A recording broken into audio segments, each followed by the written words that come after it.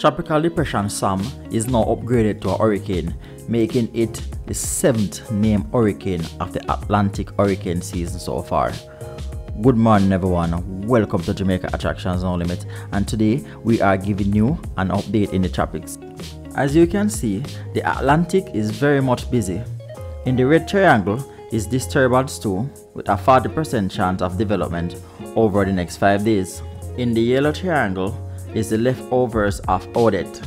In the blue triangle there is disturbance 3 coming off the coast of Africa with a 40% chance of development over the next 5 days. In the black triangle is newly developed Hurricane Sam. As of the 5 a.m. advisory, Friday 24th of September 2021, the center of Hurricane Sam was located at latitude 11.5 degrees north and longitude 42.2 degrees west, traveling in a westerly direction at 15 miles per hour. With maximum sustained winds at 75 miles per hour, it is expected to strengthen over the next few days. However, it is expected to take a north turn before reaching the Lesser Antilles. So at the moment, it is not a major concern for the Caribbean, but we will continue to keep you updated as to any major changes.